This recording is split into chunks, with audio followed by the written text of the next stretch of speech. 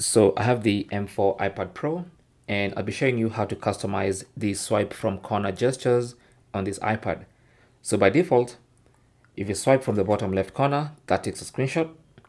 And if you swipe from the bottom right corner, that opens a new note in the Notes app. Now, if you want to customize this, you can actually go into settings. On the settings page, on the left hand side, go to multitasking and gestures, tap on that, and then scroll on the multitasking and gestures page, and you should see swipe finger from corner. Swipe from bottom left corner is set to screenshot, and that's why when I swipe, it takes a screenshot.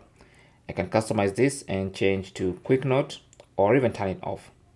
And I can also customize this, and there's not a whole list of customization options. I can only switch between quick note and screenshot at the moment, but I'm sure iPad will, or rather Apple will look into that and give more options for that particular option. So screenshot and quick note, I can swap them if I wanted to. So if I want quick note on the left and screenshot on the right, for instance. So now if I open the right, that takes that goes to new note. If I swipe from the right, that takes a screenshot. So that's basically how you can customize that. Thanks for watching and good luck.